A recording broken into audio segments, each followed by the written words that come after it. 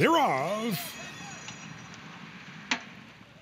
Hawkswell now take 3 in that black cap. Into the outside is Rider K.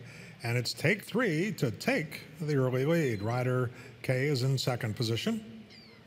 Down to the inside is Pyrite Mountain. And Double Barrel Reserve is to the extreme outside. Captain Crow's fifth in the early going, just 3 lengths off the lead. Then Port Severn and Hawkswell. 3.5 more lengths to Future Strike, who has 2 horses beaten. Bear is best. And Kojak trails this field 9 lengths off the lead. And the pace is being set by take 3. Cable coddling that one along on a 1.5 length advantage. Pyrite Mountain in a tracking position second. Rider K is third, and Port Severn's in the white cap at the hedge fourth. Double Barrel Reserve is fifth, 3 lengths off the lead.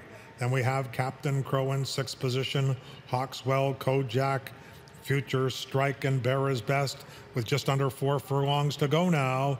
Take 3 has led every step, and it's take 3 by 2 lengths. Pyrite Mountain poised to take that one on with 3 furlongs remaining. Down to the inside, Port Severn. Rider K's asked for more run as they come over to the top of the stretch, and it's take 3 on the outside. Pyrite Mountain's coming on along with Rider K, and they're inside the quarter pole.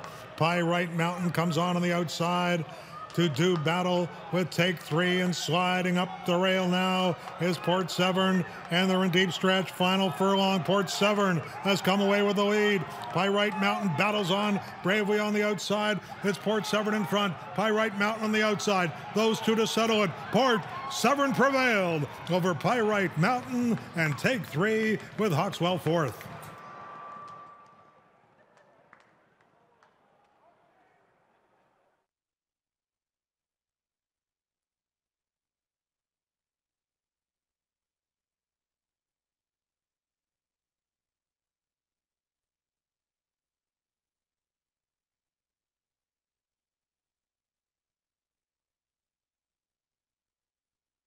Out of Honey Harbor by Gone West, bred and owned by Chiefswood Stable. Rachel Halden, the winning trainer, the winning jockey Stephen Bain. 3 Pyrite Mountain was second.